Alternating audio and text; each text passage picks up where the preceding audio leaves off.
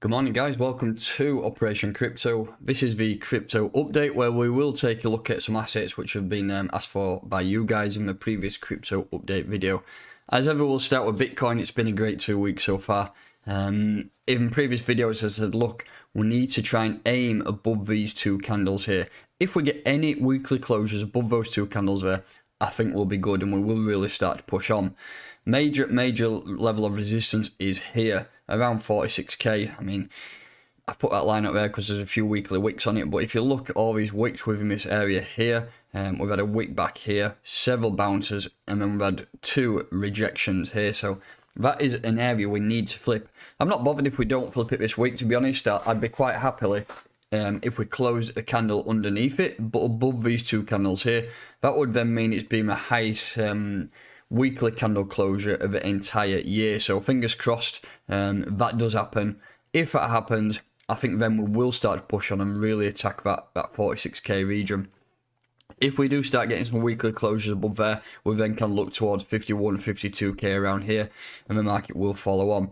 Just remember though, we have rejected off this area around 4 times on the lower time frame, so if we do reject again, it might get a little bit nasty and we'll probably come down and test this region here at 42,700. And then if we did lose that, we will probably come down for another test of 35k. Personally, I do not see that happening. I'm more in favour of bullish price action. We've had a torrid time since all-time highs back in November, around 45 months just of pure bears. And it's depressing, isn't it? And you've seen some big monetary values wiped away.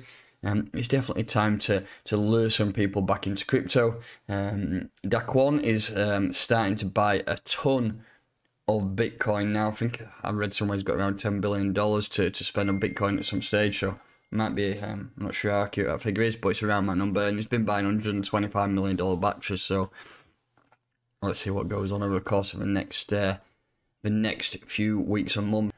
So all in all, that's my thoughts on Bitcoin. Those are levels to be aware of. Getting above these 2 candles here by Monday, 43k is what we need to close, and that is looking so far so good. I've got this big orange circle marked here because that's something I'm looking for. I want just constant barrage of weekly green candles, and if we can do that again, we should be heading back above that 50k region. Just to take a quick look at ETH, which is above that level I've mentioned in the past. Very similar chart setup. Some of the majors have had several taps on this uptrend line. We've had 3 taps there dictated by those numbers. And I did say, look, we need to start getting back above 3k to regain any bullish momentum. And we are above that now. So we're looking for closures above these 2 candles here. Around 31,000, sorry, $3,046. We need to get some closure above there. And so far, so good. It's looking very good. First target is getting up towards 3,260. And then once we're back above there, price action will really start to follow. Right, so taking a look at some assets asked by you guys. One of you said CHILIZ, and you're right, I've not covered CHILIZ in a long time, and it is, to be fair, one of my favourite assets. Just looking at down this area here, firstly, I've not looked at this for a while actually. Now, let's just mark a few levels up. So we had a rejection there, come all the way through, and then it's used it as support, as you can see. Major rejection. We've then had a monster weekly candle back in March of last year. That was crazy how much it rose. And then we've had a rejection all the way down to here, which is at 16 cent region, and we come back down to it again. So all in all, this is an area to buy at 15, 16 cent. We've been down there, so maybe 4 times, so just beware of the potential it may not happen. So if that is the case, we need to have a look at some different levels, and we'll have a look at this latest move here from the very bottom there to the top, which is there. We're then retraced and we're starting to push back up. I think if you're looking for buys still, I would target here at 20 cent, and I would ladder orders in from 20 cent all the way down to this area of liquidity down here around 15, 16 cent. So plenty of areas there for you to look at loading up. And then if we're looking for sales, I think the first level to sell is around here. As you can see, we've had quite a few wicks which have tapped this area and a level of resistance. So if you're looking for sales, multiple taps of support there, resistance tap. So if you're looking to sell, I think 24 cent could be a decent region, should I say. If you do manage to get in at, let's say 17 cent, and you manage to take it away, you're talking a lot of 37% swing trade, so that's something that you could keep behind it. All in all, most assets do look very similar to this. We've had major rises back last year, followed by major pullbacks, and it is just an opportunity. Crypto ultimately is going to go up at some stage, so just keep buying down at these levels. If it drops further, buy some more if you can, but if not, and if you're in the negative equity, hold on, because the bulls will return. And I feel like they are starting to return now. Next, we'll look at how many won straight away. We'll go back onto a weekly time frame. This from highs has not been too dramatic. I mean, if you look at the top there to the bottom, we've had a 70% pullback. Some altcoins have been up to 90%, so we just need to really beware that this has not had a significant pullback. 70% is a lot, but I mean, let's have a look at that in terms of fib from the bottom to the top. Got 78% retracement. If you watch my videos quite regularly, you'll see, look, if a major price action has followed by a major dump, the 78% retracement level on the Fibonacci tends to be a good level to potentially place some orders, and it is a good place for a market to pivot and turn around. So that we're down at, let's call that 12 cent. It's really starting to push up now and pushing towards 15 cent. I think if you're looking for buys, again, we'll have to drop down. Let's drop down to 4 hour. And let's have a bit of a zoom in and see what's going on in terms of this move. Chart across.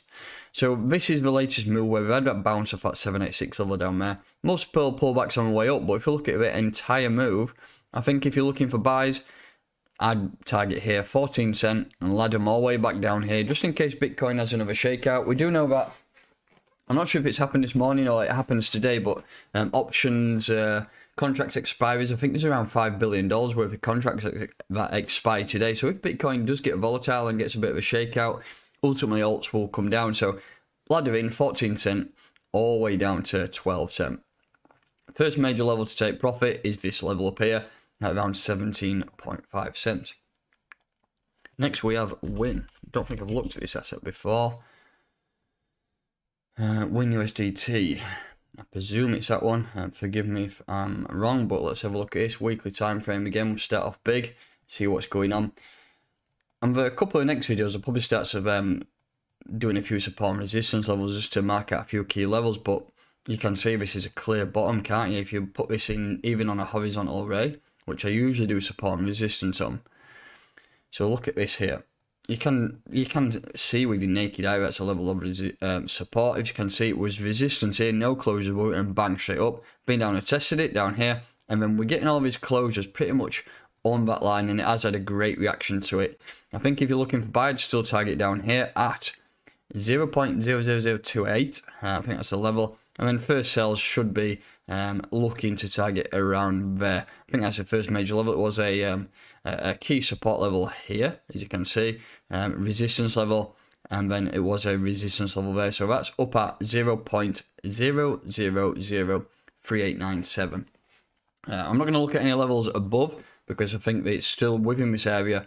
To get it, I think if it did break above here, give me a shout and I'll look at some more levels and we'll see if I can identify something a little bit higher up. And then finally, last one is GLMR, USDT. I own some of this, I got some on crowd loans, but I've not looked at it for a long time. Look at that. I kind of disbelieve that wick, but let's have a look at this on my daily. There's not much to analyse there, to be honest. I mean, you could say it's now stagnant, it's waiting for something to happen in the market, and I think if you're looking for buys, you've just got to look down at this level here, aren't you, where we had these closures, two closures, we had a few wicks below it, but then we've tapped it several times there, so I think if you're looking for buys, drop down to the 4 hour again, we've got this major support level down here at $2.18. If we just look at the entire move though, I'll put Fibonacci on, that'll give you some levels to identify. So if you're looking for buys, I'd start buying from $2.56 all the way down to $2.18. And then obviously the first major level of resistance is easily identifiable there. That is the first major level to look to take some profit. That's around $3.46. So that's going to do it for today's video. Just a short, sharp and sweet. Some thoughts on Bitcoin, Ethereum, and then some altcoins chosen by you guys. If you want me to cover any specific altcoins, drop them in the comments and I'll cover them on either tomorrow's or the next video, whenever it is, over the weekend or on Monday. But I will cover them as always. So that's going to do it for today. If you're new here, please make sure that you are subscribed. Hit that like button. I'll catch you next time.